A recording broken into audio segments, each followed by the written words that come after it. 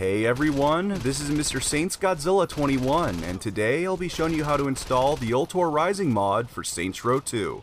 Now, in case you're unfamiliar with this mod, Ultor Rising is an overhaul by MasakoTeam that has you play as a Masako soldier. It's honestly a pretty amazing project, and it's not surprising that I've been getting a lot of requests on how to install it. So without further ado, let's get started.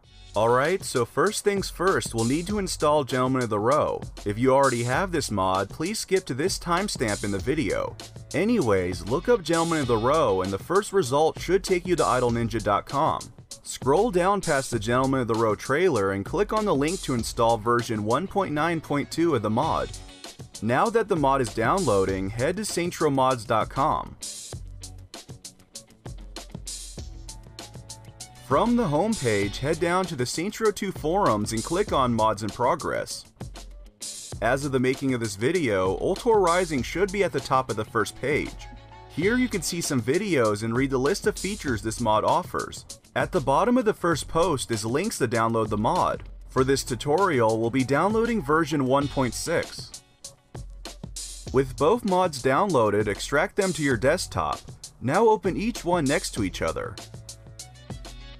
The Ultor Rising file will have a folder inside called the mod. Make sure to open it. Now move over to Gentleman of the Row and click on optional mod stuff. Next, open the Modders Put Your Own Personal Mods here. Move back to Ultor Rising and highlight all the files in the mod folder, then drag them over. With the Ultor files in that folder, we can now patch them into the game using the Create Custom Patch program. With the program open, press anything to enter the main page. If you don't feel like messing with any of these files, press P then enter.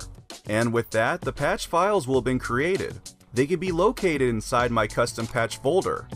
The last thing we need to do now is place these files in Saints Row 2's root folder. If you're not sure where to locate the root folder, a quick way to find it is by going to your Steam library and right-clicking on Saints Row 2, then going to Properties. Move over to Local Files, then click on Browse Local Files, and there you go. Drag the patch files over and you may be asked to replace some files. One small thing we still need to do is reopen the Ultor Rising file and put its preload TBL file in the Saints Row 2's root folder. And that's it. Start up Saints Row 2 and begin a new game. Make sure to click on the Ultor difficulty and enjoy the mod. Since the last time I discussed this mod, there's been quite a few new features added. 2 new activities have been made, the first of which is called Dane Vogel Pictures. This activity has you defending Vogel as he drives you to locations and sells pictures to clients. When you accomplish level 6 of this activity, you unlock Vogel as a homie. The other activity is called Prison Uprising. You play as a prison guard as you fight off waves of prisoners. It can get pretty intense and makes for some chaotic gameplay. 6 new things of alcohol and drugs have been added, all with their own models and unique effects. Can't believe a damn clothing company bought my town. Certain weapons have also been altered, like the KS Ultimate that now fires taser pellets. Hidden Ultor stashes have been sprinkled around the map. By collecting them, you'll unlock a police, SWAT, and FBI outfit.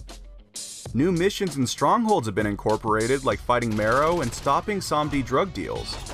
And on to my favorite addition is the Fortified Fortresses. These are open world locations where you need to take out all the targets. One fortress may just have Ronin in it, while others will be filled with ninjas or pirates. Well anyways, I hope you found this video useful for installing Ultor Rising. If you have any questions, please leave a comment below. Shout out to MasakoTeam for making this awesome mod. Check out his Saints Row Mods or YouTube account for more amazing content. Like always, thank you for watching, and I'll catch you guys next time. So, since we're all friendly now, been thinking about the story you told me. How Doucette kidnapped and murdered your sister? Is that right?